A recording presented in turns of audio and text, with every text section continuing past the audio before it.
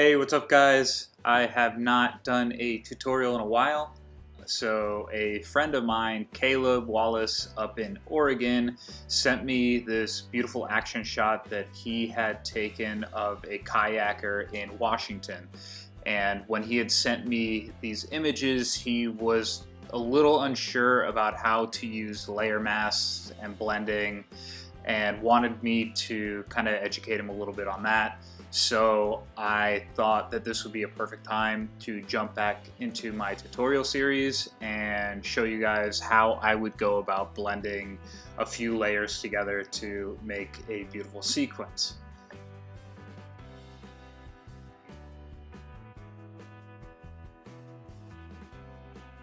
As you can see with this image, there is a kayaker down below, but there's a few layers of this shot going on that I want to blend together with this long exposure of the waterfall.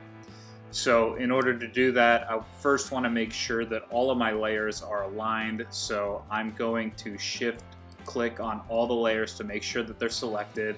I'm going to go up to edit and auto align layers. I'll leave auto for the projection and lens correction. I'm not going to play with that right now, but I'll just press OK and let this run its course.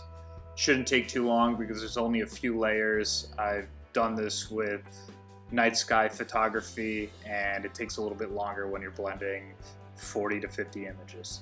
Anyways, once those are all aligned, you can see that there was a little bit of movement, but not a big deal. So I'm going to start by blending the second layer from the bottom on top of my base layer, which is the long exposure. So I'll activate that layer and then I'm going to add a layer mask on top of that by just clicking this button down here.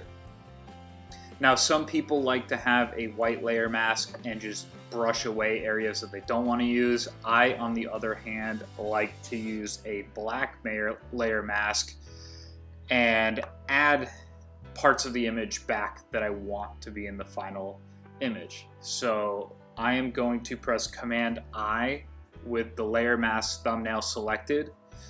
It's Control I on a PC, I believe. So I'll do that. I'm going to bring up my brush tool by pressing B on the keyboard, and I'm going to use 100% opacity with a brush that has a 0% hardness. My flow is at 32%. These aren't like numbers that have to be exactly like this. I like to have a little bit of flow when I'm editing this. So I'm gonna let my brush using keys on the keyboard to kind of brush in parts of the shot that I want. I can drop my opacity down and brush in or remove areas that I don't want to really affect the overall image. I kind of like the long exposure down here, so I'm going to make sure to remove as much of these action shot images as much as possible down here. So once I'm pretty satisfied with this layer, I will move on to the next layer by selecting it, activating it, and adding another inverted layer mask, and then going ahead and brushing in the area that I want to be added to this image.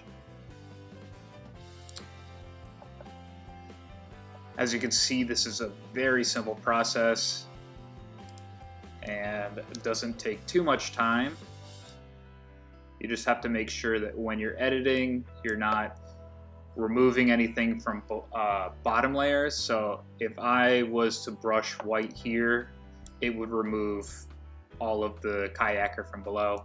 So I'm going to try my best to avoid removing any of the bottom layers. And then I can move up to the final layer. And again, just brush down here. A few other things that I want to do is there's a little bit of movement from the base layer because of the long exposure. So I'm just going to brush some of this top layer on it so that the twigs and leaves and all this kind of look a little bit more natural.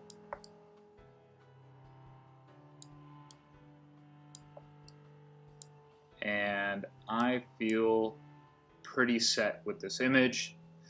So if you have any questions, feel free to leave a comment below. I'm going to link Caleb Wallace's Instagram and website in the comments or in the notes section, so that you guys can take a better look at his stuff. He shoots some incredible action photography up in the Pacific Northwest, mostly kayakers. I think some of his images are really incredible, and it would be great if you can give him a follow. And thank you for watching. Hopefully this helped you out with any questions you might have.